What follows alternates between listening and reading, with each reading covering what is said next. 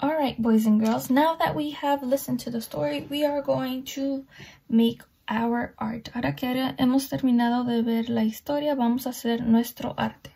So, we are going to need a piece of paper. Vamos a necesitar un pedazo de papel, a pencil, and an eraser. Un lápiz y un borrador.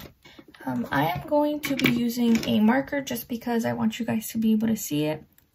Voy a usar un marcador, pero solamente porque quiero que vean lo que estoy haciendo. We are going to be writing the alphabet in both uppercase and lowercase letters. Vamos a estar dibujando el alfabeto en mayúsculas y minúsculas. So, the first letter of the alphabet is the letter A. La primera letra del alfabeto es la letra A.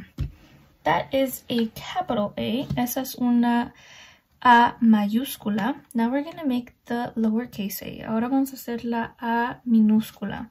And it doesn't need to be right next to it. No tiene que estar junto de la otra. You can put it wherever you want in your paper. Lo puedes poner donde quieras en tu papel.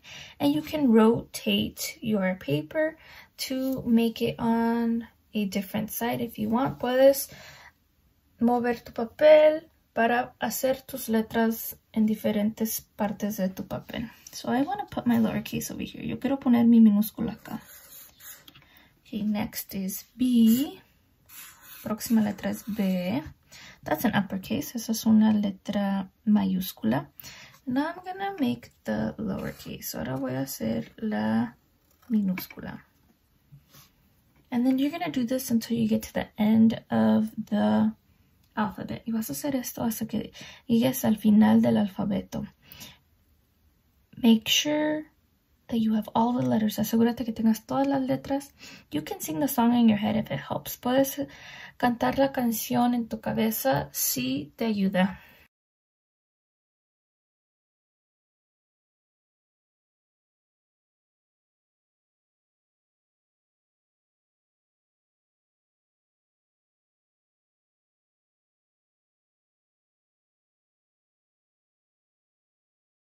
Now that we have all of our letters of the alphabet on here, ahora que tenemos todas las letras del alfabeto, we are going to use either our pencil, if we don't have colors, vamos a usar nuestro lápiz si no tenemos colores, or we are going to use a marker or crayons or whatever type of colors you have at home. O vamos a usar crayolas o marcadores o lo que tengan en su casa. And we are going to hug our letters. Y vamos a abrazar nuestras letras. This is what hugging our letters looks like. Esto es lo que abrazar nuestras letras, así es como se mira.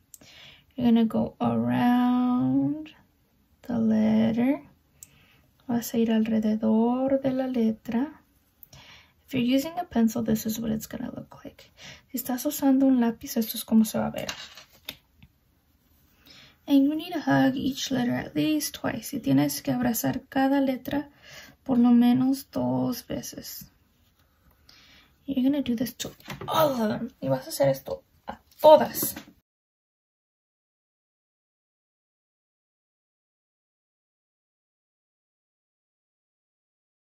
You can use different colors. Puedes usar diferentes colores. Or just one. It's up to you. O solamente uno. Es de acuerdo a lo que tengan en su casa. O lo que quieran hacer.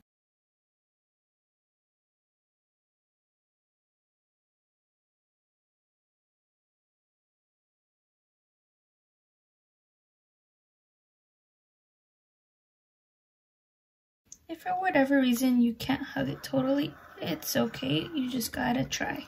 Si no pueden abrazar bien su letra, está bien. Solo tienen que intentarlo. Remember, you can do it more than 2 times. So puedes hacer más de 2 veces si quieres.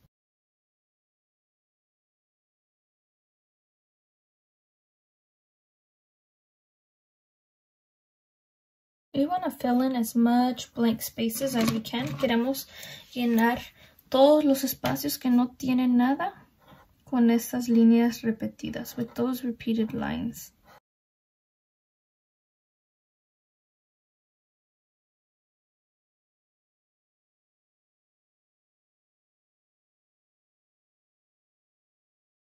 your masterpiece should look a little similar to this one.